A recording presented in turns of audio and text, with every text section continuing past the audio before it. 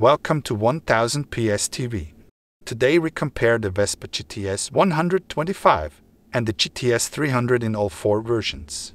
Vespa's GTS scooters remain absolute favorites among scooter riders and have undergone a major update in 2023. But which one should you buy? Here's our decision-making guide.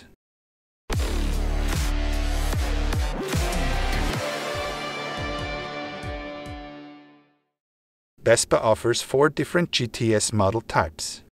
The classically elegant GTS with the typical chrome add-on parts and classic color variations. The modern GTS Super with sporty color variations. The sporty GTS Super Sport with now for the first time standard black accessories. And the absolute top model, the GTS Super Tech, which promises the most technologically. Let's talk about the performance of the GTS 125 and GTS 300. The 125 model is equipped with a single-cylinder, 4-stroke, 4-valve, high-get engine which delivers a smooth 14 horsepower at 8,750 rpm and 12 Nm at 6,750 rpm. Super sporty comes the 300 cubic centimeter engine, single-cylinder, 4-stroke, 4-valve, high-performance engine with a maximum power of 23.8 horsepower at 8,250 rpm. And a maximum torque of 26 Nm at 5,250 rpm. There were no innovations in the engines themselves, but some other components of the Vespa were revised, improved and redesigned. More modern and aesthetically it now stands there, but the Vespa still remains true to its character. Now to the ergonomics and equipment of the Vespa GTS models. The shape of the seat is more ergonomic, more narrow at the front, becoming wider at the back for more comfort.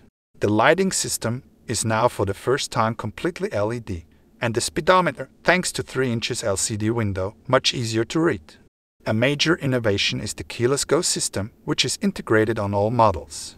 The controls on the handlebars have been rearranged for easier steering. Diamond-shaped mirrors provide a sleeker appearance, and many optical changes in the design have been made to make the Vespa appear even more noble and elegant.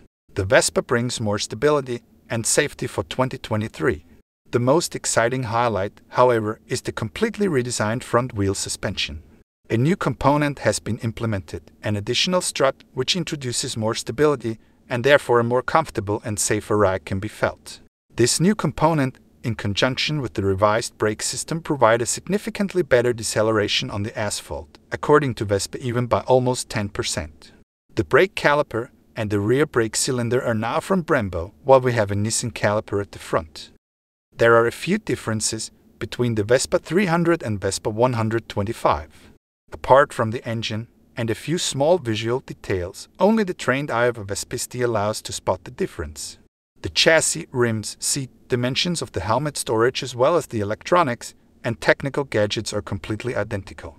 Only the weight of the 300 is marginally heavier, and it has a larger tank capacity. Since both the 125 and the 300 are available in all of the four model types, the question now arises as to which would be more suitable. And so each motorization speaks for itself. Let's talk about the prices of the Vespa GTS in Austria. Price-wise, the models are not far apart, which is why you ask yourself, why not go for the more powerful one? More power, more fun. Also the monthly costs, in terms of insurance and engine-related tax, differ only by a few euros. Which Vespa scooter is suited for whom? What is the advantage of the 125 cubic centimeter model? If you only have the license for cars, but still want to enjoy the Vespa lifestyle, and now want to flit practically and briskly through the city, you can quickly help yourself to the dream with a one-day course, the Code 111. This makes the entry into the world of the Vespiste quite easy, and you have the opportunity to get used to the Italian lifestyle and get to know the benefits of a single-track vehicle as you elegantly, casually pass the cars standing in the traffic jam. In general, 125 cubic centimeter would be enough in the city, but for those who also ride cross-country or on the highway, the 300 cubic centimeter is definitely better. If you already have a motorcycle driving license, the more powerful version makes more sense due to the not-so-high price difference. It is simply an additional fun factor when you have more power available and is always the first away from the traffic lights. Conclusion on the Vespa GTS 125 and GTS 300.